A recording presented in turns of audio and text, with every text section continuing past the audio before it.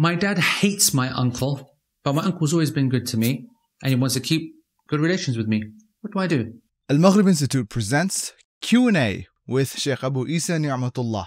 We all know about the situations, some Baradri issues, some Jaga, some land was taken when they were 15 years old and he skanked him and he went for the visa and he didn't marry his daughter and all that. We have all these problems and headaches in our big extended families, the sizes of absolute populations of countries. It's a huge political minefield having to deal with them. But there are some legal issues here as well. Because keeping your father happy and content is an obligation intrinsic in of itself, something which is obligatory. It is punishable by Allah subhanahu wa ta'ala to make your father feel dishonored, disrespected and all the like, unless it involves a disobedience to Allah. And it is actually disobedience to Allah if you were to boycott your uncle because your father is boycotting him.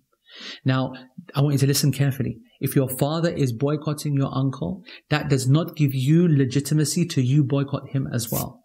That is something between them that they should be able to work on, and you should be able to helping. And there's an art and a skill to that, and rules in fiqh that even allow you to play with the truth a little bit. We'll be talking about that in Protect This House as well. But ultimately, relationships need to be kept separate. And your uncle has a haqq upon you. Your father's brother, whatever their disagreements, has a haqq upon you. And you have to look after them and support them and care for them and be there when they need you.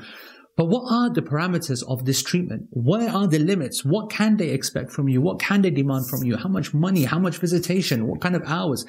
That is a huge area that the fuqaha regulated and spoke about. And we will cover that in the fiqh aspects of the class. But there is a caveat that I want you to understand very, very carefully. Sometimes you can get played. We always get played by these elder statesmen of our family. They sometimes only want you to be in contact with them to spite the warring family member.